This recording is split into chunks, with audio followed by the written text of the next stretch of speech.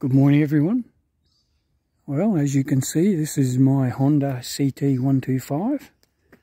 I've had it a bit over a month and I've added some modifications. So let's go and check it out. So I have done 8 modifications on this bike since I got it. Right, the first modification that I've made is I've added a trickle charger, which I've got down here.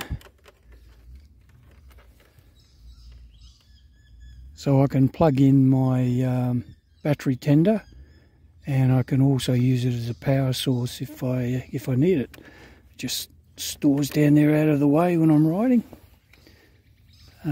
Second modification of these crash bars, and I've ordered them online. I ordered all of these parts online, and I think they all came from Thailand.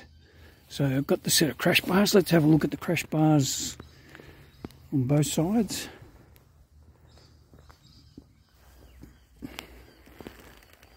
Hopefully I'll never have to use them, but there they are. Next modification I made is this headlight protector and rack, and I quite like that. It's a nice little rack on the front if I need it for anything, and it protects the headlight. Next modification I've added is this quad lock holder, or ram mount to hold the quad lock, and so I can use my old phone as a GPS,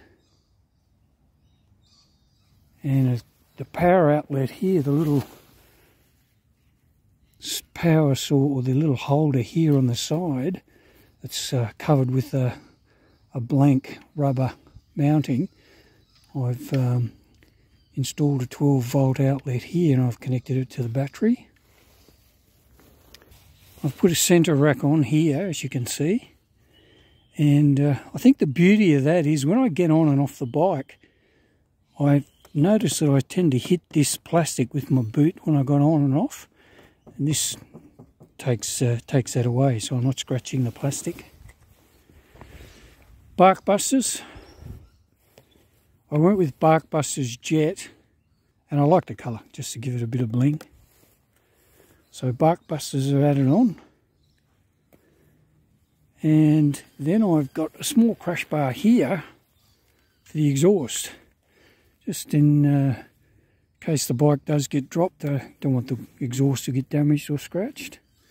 So that's 1, 2, 3, 4, 5, 6, 7, and 8 down there. Alright, so they're the modifications I've made to the bike. If you've got any questions, drop it down in the comments and I'll try my best to answer it. Thanks for watching. Please subscribe and share, and I'll catch you in the next video. Bye for now.